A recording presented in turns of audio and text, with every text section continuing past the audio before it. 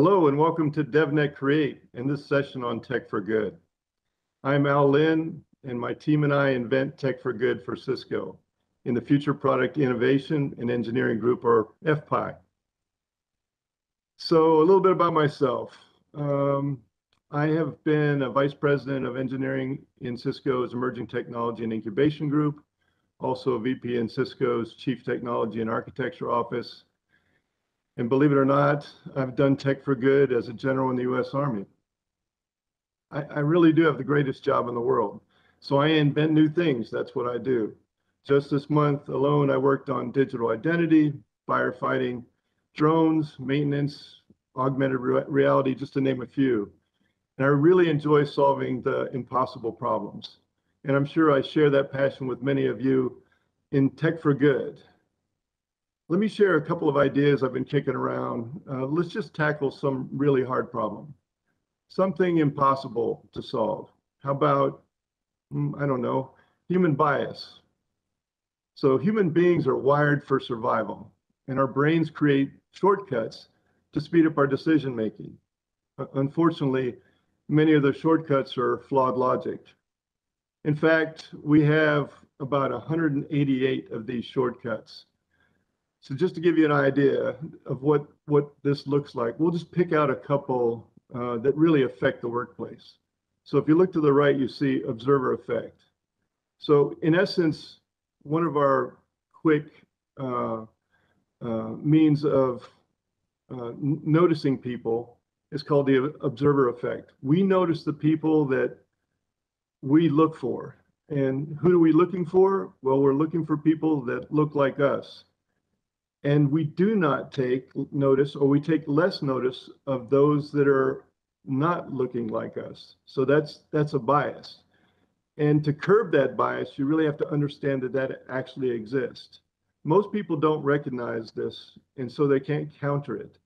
So next time you're in a large room of people, which may not be anytime real soon, but just check yourself. Who do you say hello to, and who do you bypass? You probably tend to say hello to the people that look a lot like you. Another one, stereotyping. I think everybody's heard of this one. This is an obvious bias. It's built-in gross characterization of a group of people.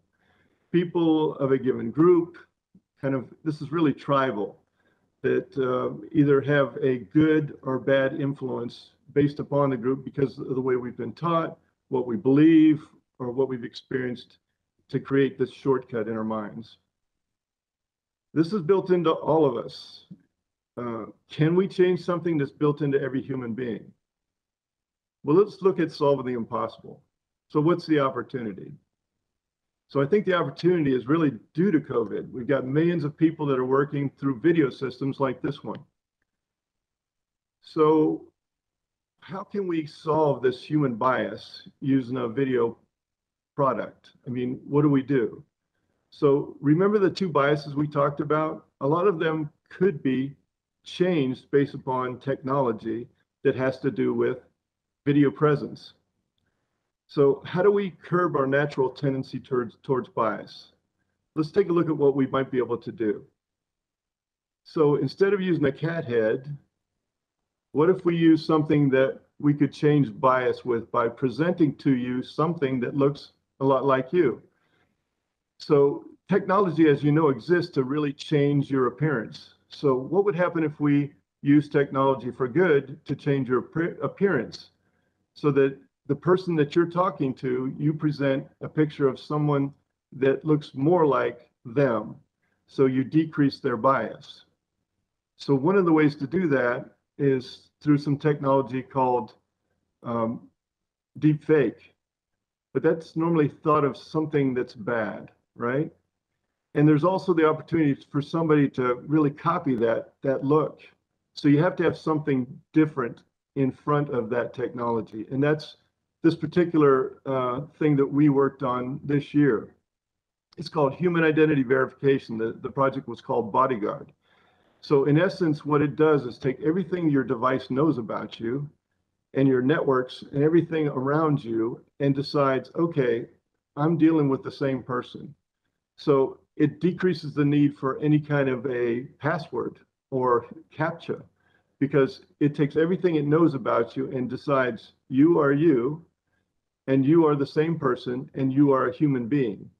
So if we can do that and still maintain your privacy, which this also does, then we might have something. So now we've been able to say, you're dealing with the same person that you always have dealt with before because of this technology. And let's combine that with another technology that's considered bad, which is deepfake. So deepfake is a technology that was really kind of made famous by Jordan Peele when he has a spot on way of talking like the president. And through deepfake technology, it was made everybody believe that he was talking for the president. And I'll show you a quick clip if you haven't seen this before, so you understand a little bit how the technology works. Now, you see, I would never say these things, at least not in a public address, but someone else would. Someone like Jordan Peele. This is a dangerous time. Moving forward, we need to be more vigilant with what we trust from the internet.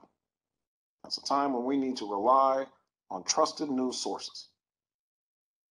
It may sound basic, but how we move forward, the age of information, is going to be the difference between whether we survive or whether we become some kind of dystopia.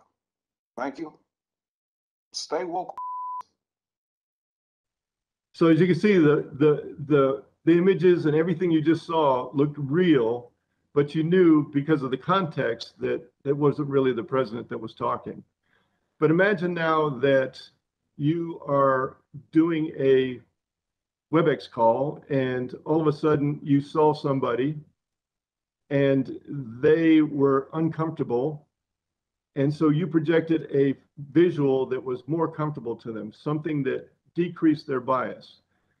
And perhaps working from home now as a full-time person, this could help increase your chances for maybe promotions or those type of things because the bias wouldn't exist. So the technology is the human identity, the ability for video, plus deep fake. So what's the opportunity? Well, the problem's human bias. The opportunity, future of work, video conferencing.